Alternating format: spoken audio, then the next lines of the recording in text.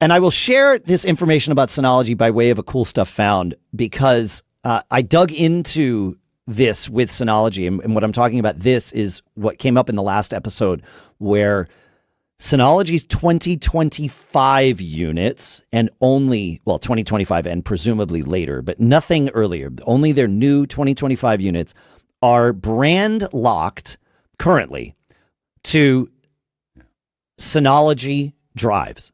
Synology branded drives. Now, that's not entirely correct. They are locked to a list of drives that are approved for use in Synology disk stations, and vendors can apply for approval.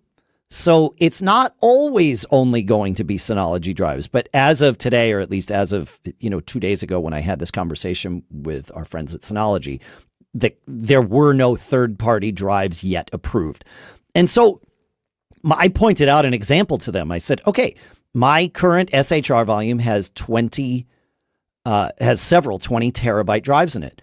If I look at Synology's Plus drives, the largest one is 16 terabytes. So what happens if I move this SHR store, and you can, whatever you migrate to a 2025 unit is grandfathered in. You're totally fine. You don't have to have, so I could take my drives and move them into a 2025 Synology unit and they would work fine. But when I go to add a new one, it has to be on the approved list.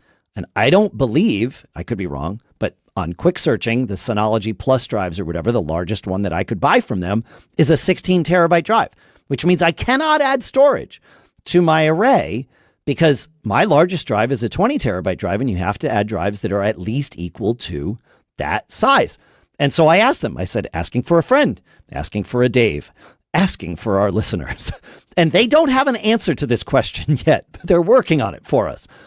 However, listener Rob does have an answer to this question. Yeah, he does. He found on GitHub is a thing called Synology HDDDB, which is a way of replacing your Synology's drive database with something that is far less restrictive. And in fact, one that you can edit and put your own drives in and all of these things. And you need to set it up to run at startup so that when you update your Synology operating system, it's going to put the list back out there and you're going to replace the list. It's this game of cat and mouse.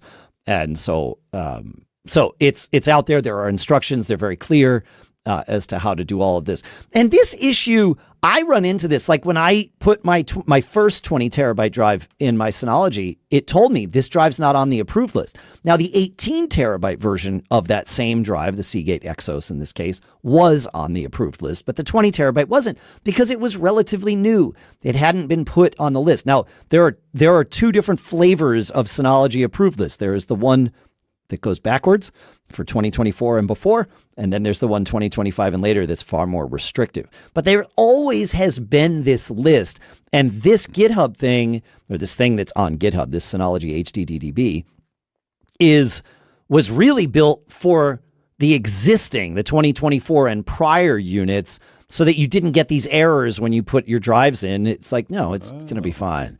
Yeah, and so they do have a 2025 plus model specific piece of information about this, and so there's all kinds of there's information about how this is going to work with the 2025 models and instructions on how to do it and all of these things. There's a huge page all about this stuff. So